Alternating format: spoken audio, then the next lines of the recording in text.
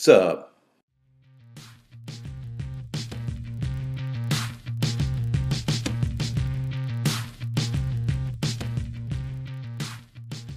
Hey everyone, it's John Benson from johnbensonfitness.com, and today's topic is workouts for black people.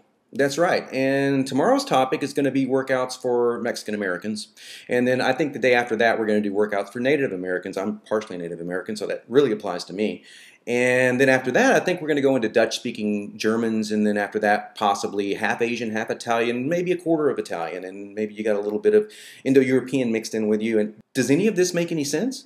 No, of course not. No, there are no workouts for black people, Mexican people, white people, whatever people.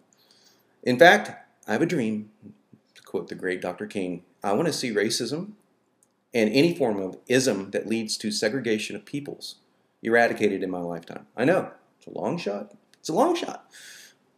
I'm hoping for it. Today's topic is about workouts for women. Are there workouts for women? No, it's the same thing as workouts for men. And I'm going to tell you how I got started. And when you hear how this got started, it's going to sound every bit as ridiculous, every bit as racist, or in this case misogynist, as workouts for black people or Mexican people or white people or whatever people. It got started by a group of guys who decided they weren't getting enough female members into their gym. So they decide, they get together, and just picture this conversation. It goes something like this. Hey boss, look, we got like 90% guys in the gym. And it's scaring the crap out of all the women. No one will come in here. All these muscles and weights and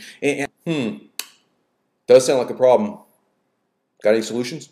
Well, yeah, I was thinking that maybe we could kind of do a workouts for women kind of thing and market it strictly to women and say, hey, you're different than men. You need to work out different than men. Do you know, just like that deodorant that's made for a woman, but men can use it too, kind of like that. Continue. So then we market it strictly to women and they feel better. We placate to them. We make them feel, oh, special. And at the same time, we kind of rise above it ourselves. You know, we get the man thing going. Oh, yeah, that's a girl's workout over there, or this is a man's workout. You know what I mean, man? You know, okay, I'm exaggerating a little bit, but not much. This is how this bullshit got started. Workouts for women got started as a marketing ploy because there weren't enough women members in gymnasiums. This should make you furious, or at least mildly upset, that it still goes on today. Now let me parenthetically say, I am not talking about workouts like Fit Yummy Mummy. It's a great workout by my co-author of Every Other Day Diet, Holly Rigsby. The link is in the sidebar. Go check it out. Great workout book, but that's her target audience. She's saying, look, I used to be an overweight woman. I had a child, and I got a little fat, and I figured out a way to get this really hot body that I've got right now. She's just talking to her audience. It'd be like me talking to an audience of formerly obese men, because I used to be obese.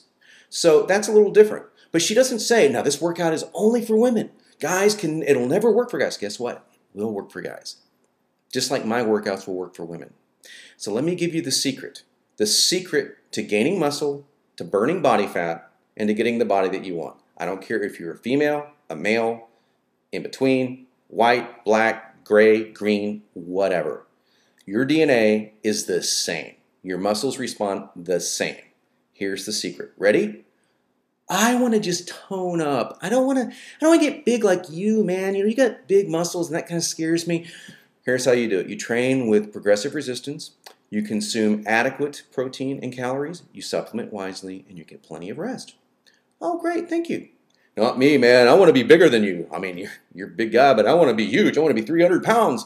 Oh, that's totally different than you train with progressive resistance. You consume adequate amounts of protein and calories. You supplement wisely, and you get adequate rest. Sound familiar? It should. It's the same thing. But I don't want to get too bulky. I'm afraid of getting too much muscle. Look, if we all had this problem, but ladies, if you're really concerned about that, I got a real secret for you. Stop training when you get the results you want. Okay? Don't literally stop training, but stop pushing yourself when you get the results you want. That's all you have to do. You're not going to wake up one day and go, my God, I just added 1.5 inches to my bicep and I look like John. It's not going to happen. It's not going to happen. Everyone has to train the same way. Period. Your muscles are built out of the same DNA, the same molecular structure, the same muscle fibers as a guy, as a girl. Everybody's the same. Hate to break it to you, but it's a marketing ploy. Now, I'm going to leave you with this. If you want to know how to burn body fat at an accelerated rate, then you're talking to the right guy. Or actually, you're listening to the right guy. Wish we could be talking. Check out my free fat burning e-course. It's 7 days long. Link right there. It's going to tell you all about it. It's going to tell you how to do it. It's free, 7 days, and it's called the Personal Fat Loss Certification Course. You will be personally certified to be your own personal fat loss expert, which leads me to my final point. While everyone is the same when it comes down to how they respond to exercise, every body is unique. In other words, some people may need higher repetitions than lower repetitions. Some people may thrive on a higher protein diet like I do, or may thrive on a higher carbohydrate diet. That's metabolic individualism. That's a lot different than saying workouts for men, workouts for women, workouts for Mexican Americans. That's silly. It's the same thing.